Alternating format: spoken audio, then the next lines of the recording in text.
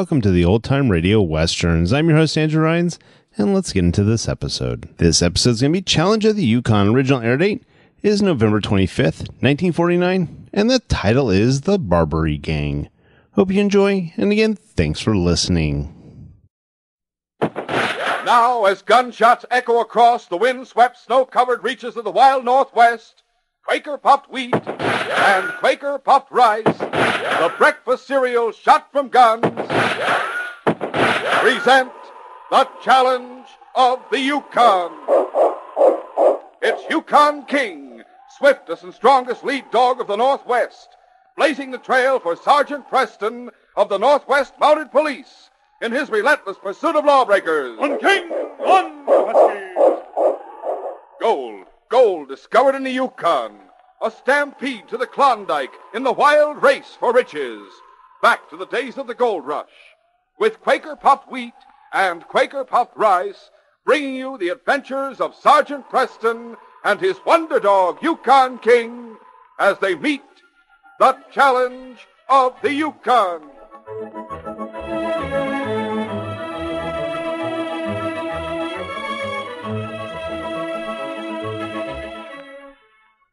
Oh, what?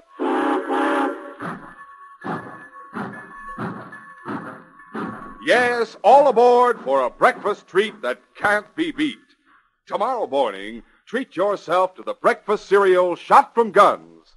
That's the one and only Quaker puffed wheat or Quaker puffed rice. Just pour out a bowlful, crisp and fresh, right from the big red and blue package. Add milk or cream, top with your favorite fruit, and take a luscious mouthful. Man, oh man, they're so crisp, so nut-like, and downright scrumptious, I'll bet you never tasted anything so swell. And no wonder. These giant king-size kernels of premium wheat and rice are shot from guns. Don't miss out another day on this breakfast treat. Quaker puffed rice or Quaker puffed wheat.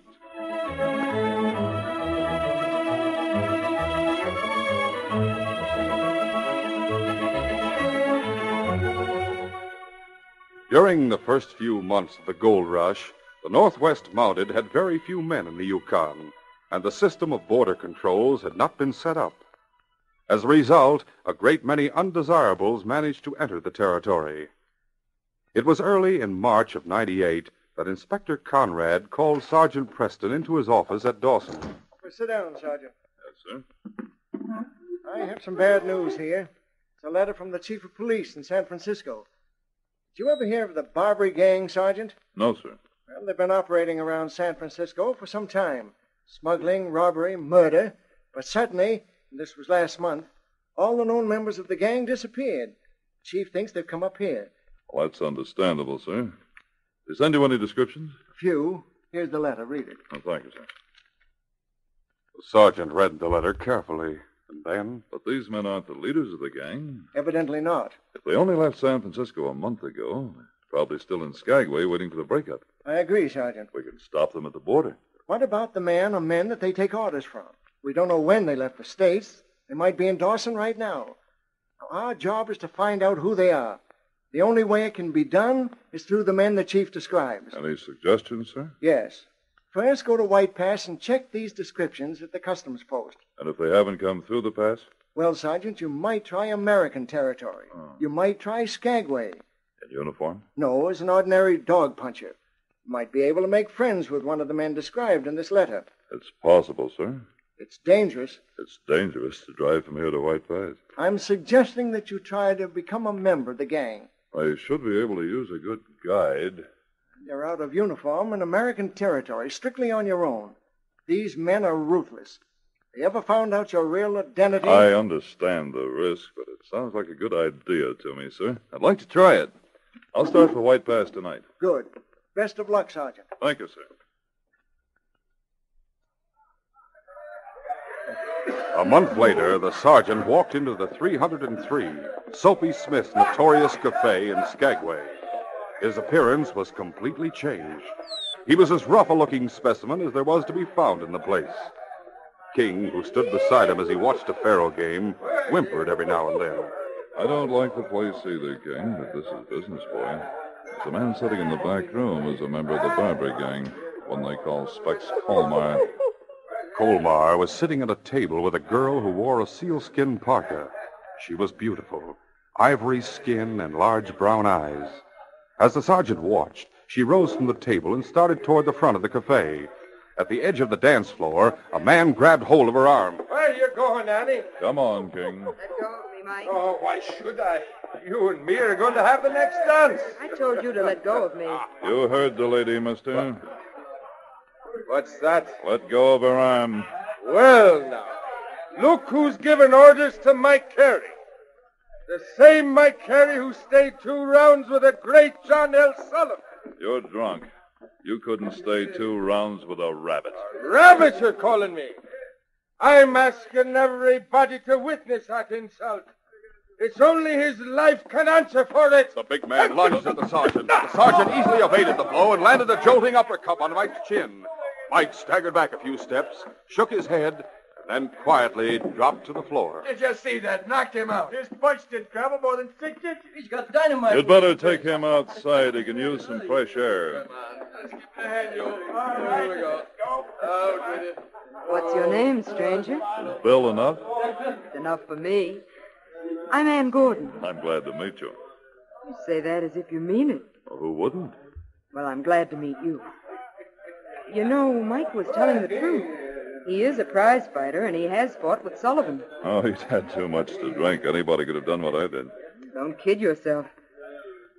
Are you a prospector? No, just a dog puncher. What does that mean? I drive a dog sled and carry freight. This is my lead dog, King.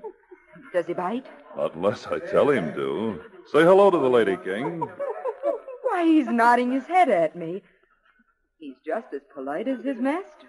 I hope you weren't hurt. Mike wouldn't dare hurt me. You interest me, Bill. I suppose you know the Yukon pretty well. A little too well, maybe. What does that mean? Oh, just that I like Skagway better. Why? Well, you're here. The Northwest Mounted isn't. I'll be seeing you, Miss Gordon. No, wait. Is there any reason why you shouldn't cross the border? Do the Northwest Mounted have anything on you? I didn't say that. Could you carry passengers instead of freight? I could carry one passenger. Are you interested in a job as a guide? A small party, 3 of us. Where do you want to go? Selkirk. We want to get there before the breakup. The ice won't be going out for another 2 weeks. There's plenty of time. You haven't answered my question. Are you interested? How much? $500. It's a deal. Good. Come on back here. I want you to meet Specs. Sure.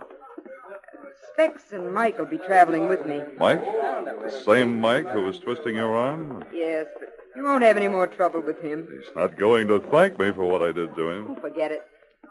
Specs. Huh? I want you to meet Bill. Oh. Hello? Hi. Bill's going to be our guide as far as Selkirk.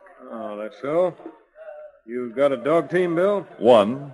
I'll need another if there are 3 of you. We have one. I can drive, but I don't know anything about the trail. Just, what have you told Bill, Annie? That we want to get to Selkirk before the breakup. That's all. I see. But Bill's all right. I'll talk to you later. Okay. When can we start, Bill? Tomorrow morning? That's fine. Want to check over our supplies and see if we've got everything we need? Might as well. Let's go, then. All right.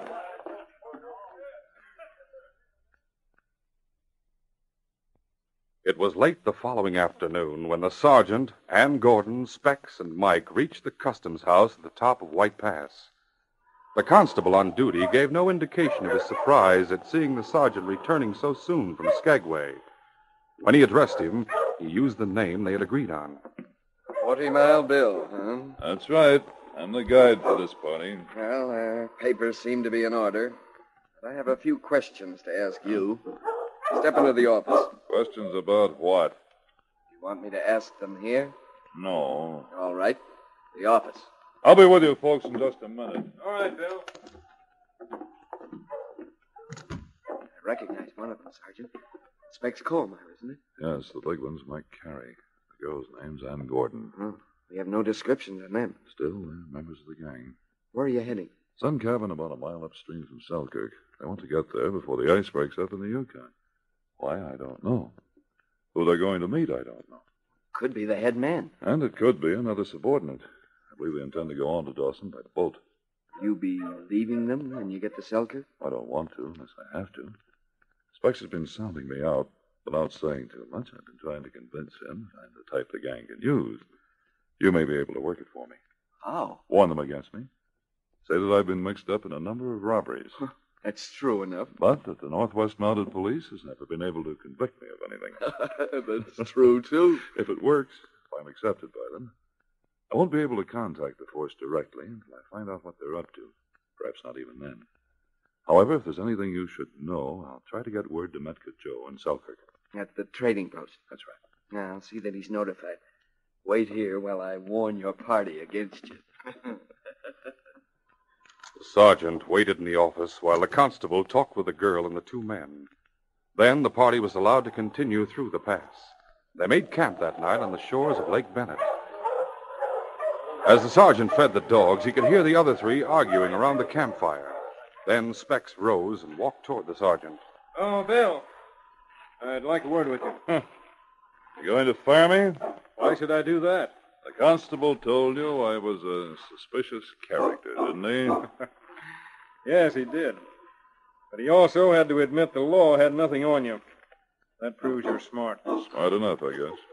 How would you like to keep on working for me after we get to Selkirk? You won't need a guide from there on. If you've got a boat, you can float down the river to Dawson. This is another job I have in mind. Good pay.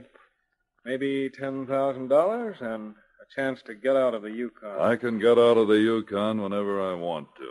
With $10,000? That sounds interesting. What do I have to do? Just follow orders. That all? That's all I can tell you. I'm not the one who'll give the orders. And if I don't like them? You're in or you're out right now. 10,000, Bill. I'm in. Fine. I'll tell the others. Yes, King, we're in. I wonder how easy it will be to get out. We'll continue our story in just a moment.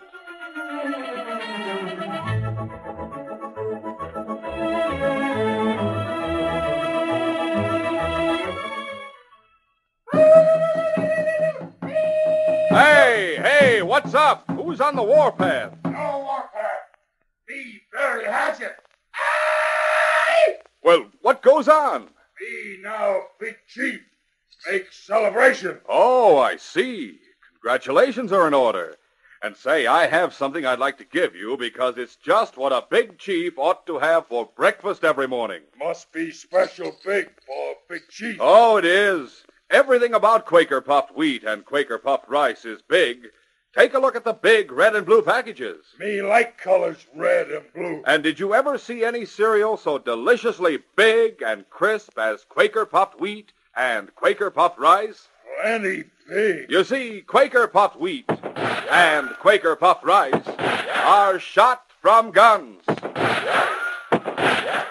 Big noise. Yes, those choice premium kernels of wheat and rice are exploded up to 8 times normal size. Big chief like 'em big. And what a big eating treat, too. They're shot from guns to make 'em crisp and tender, bigger and better tasting.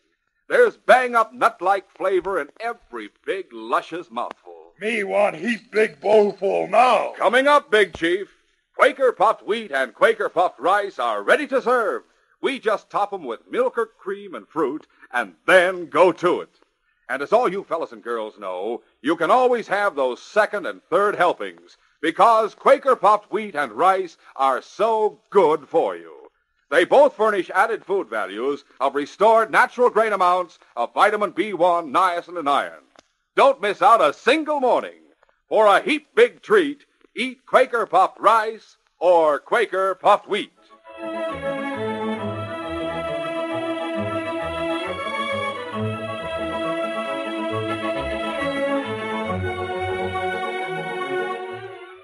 Now to continue our story. The trip to Selkirk was made in less than 2 weeks, although during the last few days the ice on the Lewis River was soft and mushy. Specs ordered the sergeant to drive on past the little settlement around the trading post, and they finally stopped at a cabin on the banks of the Yukon itself. There, they waited for the ice to break. Hear that rumbling, Specs? Yes. The ice will be breaking up tomorrow. you going to do something about a boat? We'll have our boat as soon as the ice is out of the Macmillan. Well, that should be tomorrow, too. Then we'll leave tomorrow night. What about my dogs? We'll have to leave them here. Can't I take King with me? No. There's Louis who's bringing the boat and the four of us. No room. Besides, you won't be needing dogs anymore. I'd like to take King with me. He stays here. That's your first order, Bill. Whatever you say. But Sergeant Preston had no intention of leaving his team to run wild in the forest. The breakup came early the following morning. That afternoon, Louis, a swarthy French-Canadian, arrived with a large skiff. And as the boat was being loaded with supplies, the sergeant wrote a note and stuck it in King's collar. Then he led him away from the cabin along the trail to Selkirk. Going to have to say goodbye for a while, King. I want you to go that way. Find Metka Joe. Metka Joe, King. Metka Joe. Understand? That's right. Metka Joe, your old friend. He'll keep you at the trading post overnight, and you'll leave him back here tomorrow. He'll take care of you and the team till I can come back for you. Now, go on, boy. Metka Joe. King found Metka Joe, and the trader found the note attached to his collar. King, Joe does not like this. There's big chances, Sergeant Tay. But if he go to Dawson, he will be close to headquarters. That is something. Come, King, we go to my cabin. You stay the night with me. King would have liked to return to the sergeant, and he scratched the door of Joe's cabin when the trader bolted it. I am sorry, King. It is what the sergeants say. You take me to the cabin. We find the team tomorrow, not tonight. The great dog settled down close to the door, but his sleep was troubled that night. And the next morning he could hardly control his eagerness when he and Joe set out from Selkirk. As they neared the cabin where the sergeant had stayed, he raced ahead. Only the huskies, basking in the spring sunshine, greeted him. King ran down to the water's edge. King, Sergeant, he's gone. We must take the dogs back to Selkirk now. This was something King couldn't understand. He knew the sergeant was gone, but why? Why had his master left him behind? He will come back and get you as soon as he can. The words were kind, but there was no reassurance for King. The sergeant hadn't ordered him to stay behind. He must find him, wherever he had gone. There was no scent to follow. Instinct took its place.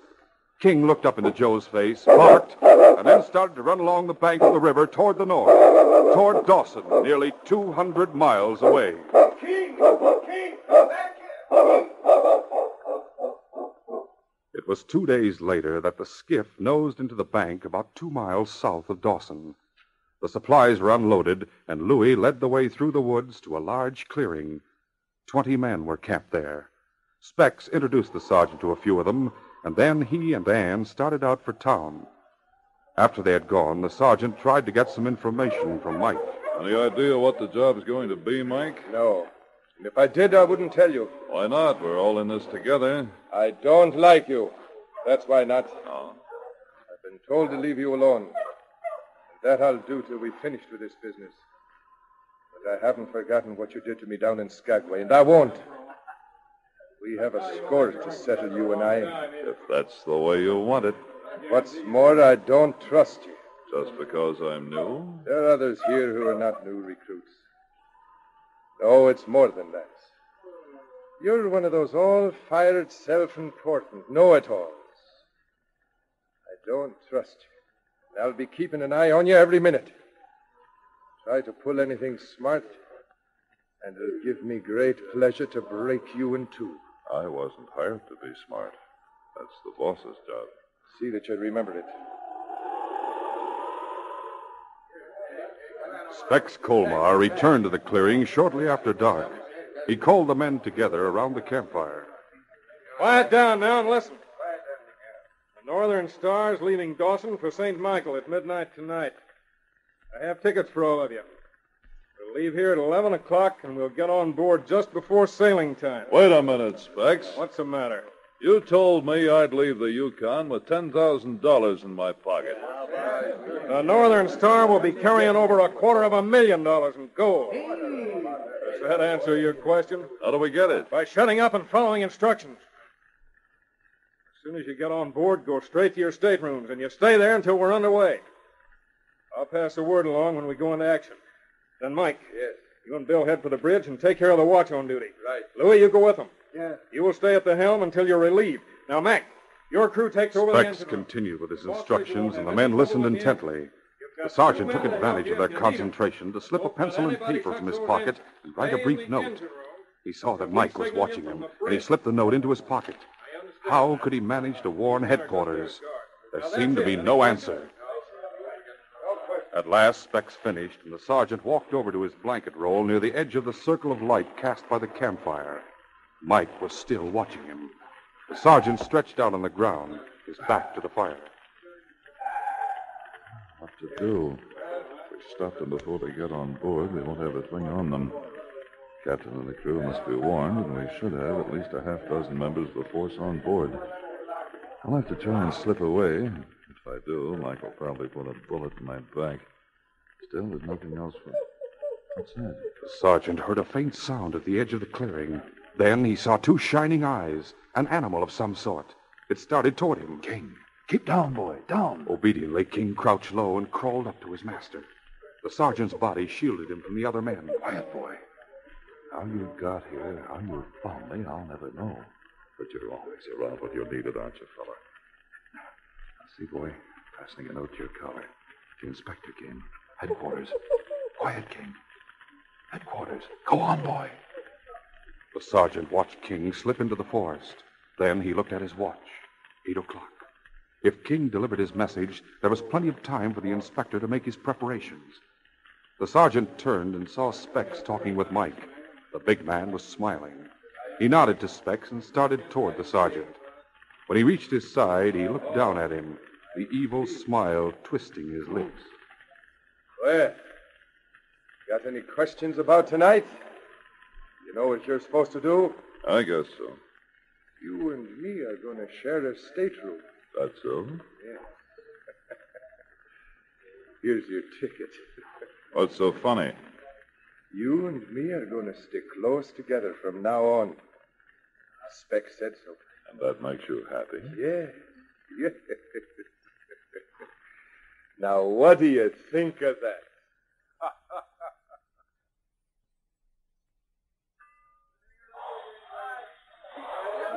There was a crowd at the waterfront in Dawson that night.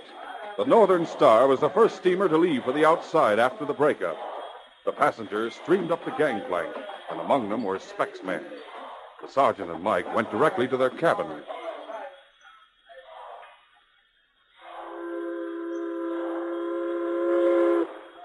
"12 o'clock came. The captain gave the order to cast off, and the Northern Star steamed out into the Yukon.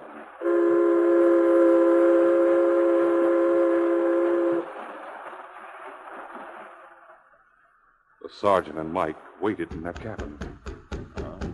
That could be Specs. You stay where you are. I'll open it. Yes, you and Bill. The boss wants to see you. Come on, Bill. Follow me. All right.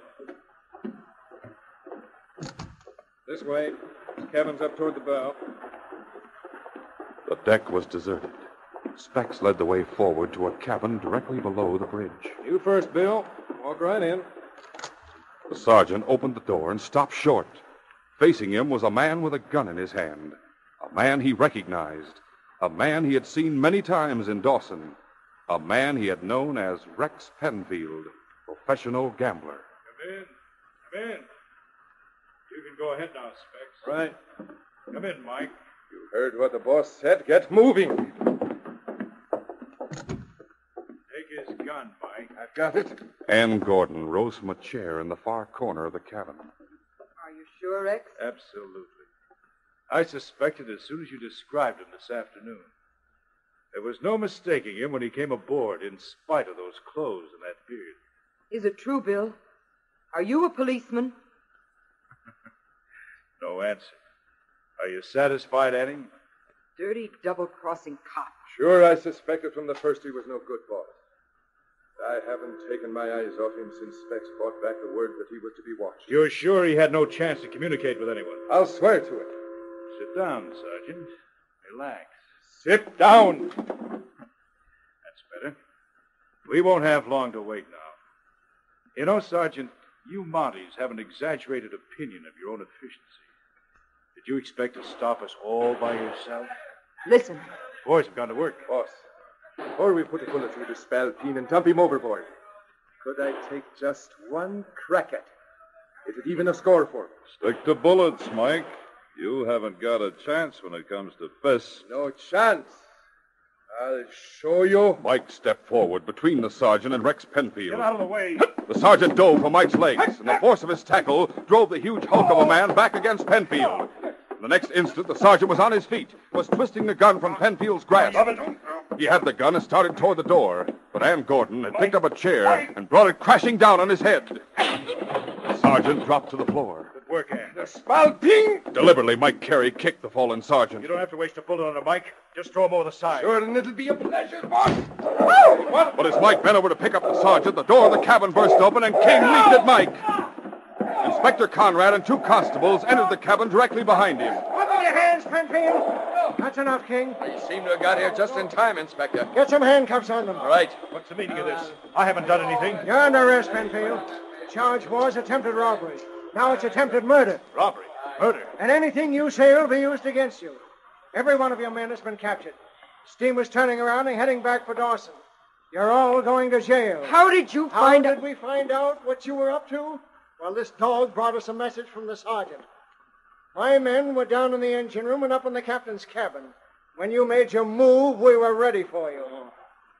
Sergeant's coming too, Inspector. Good. Oh, King. How are you, Sergeant? No, I'm very happy to see you, Inspector. Have they all been taken? There's nothing to worry about now, Sergeant. They're all under arrest. Stop it, King. Stop licking my face, fella.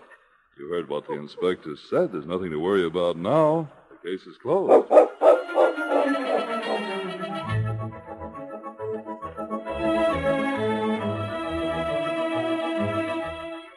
In just a moment, Sergeant Preston will give you a preview of Monday's adventure. Listen, fellas and girls, tie a little string around Mother's finger tomorrow before she goes shopping. Tell her it's just a reminder to get Quaker puffed wheat and Quaker puffed rice. 'Cause these king-size, ready-to-eat premium grains of rice or wheat are so swell tasting. Pour out a heaping bowlful, top with fruit and milk or cream, and man, oh man, did you ever taste anything so crisp, so tender, so downright delicious? And no wonder, they're shot from guns. Yes, actually exploded up to 8 times normal size to make 'em bigger and better tasting. For the weekend, be sure and get Quaker puffed wheat and Quaker puffed rice. Look for the famous big red and blue Quaker packages. They're never sold in bags or bulk. Listen Monday when Sergeant Preston and Yukon King meet the challenge of the Yukon in the case Grubstake for Vickers. When I reached the trading post in Fowlerville, I sent King to get an old man named Vickers so I could register his gold strike. I didn't know that claim jumpers had shot Vickers, and that King would tangle with the crooks in a fight to the finish. Be sure to hear this exciting adventure Monday. These radio dramas, a feature of the Challenge of the Yukon Incorporated, are created and produced by George W. Trendle, directed by Fred Flowerday, and supervised by Charles D. Livingston. The part of Sergeant Preston is played by Paul Sutton. They are brought to you every Monday, Wednesday, and Friday at the same time by Quaker puffed wheat and Quaker puffed rice, the breakfast cereals shot from guns.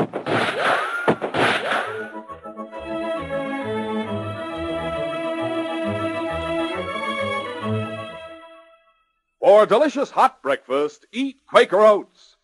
The giant of the cereals is Quaker Oats. Delicious, nutritious, makes you feel ambitious. The giant of the cereals is Quaker Oats. Say, boys and girls, do you want to be a star someday in sports and activities? Then start on good Quaker Oats breakfast tomorrow. 'Cause nourishing oatmeal gives you more growth and endurance than any other whole grain cereal. Remember, Quaker and Mother's Oats are the same.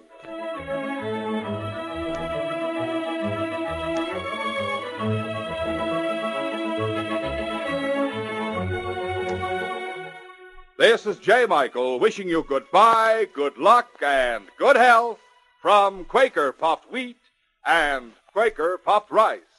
So long. This is ABC, the American Broadcasting Company.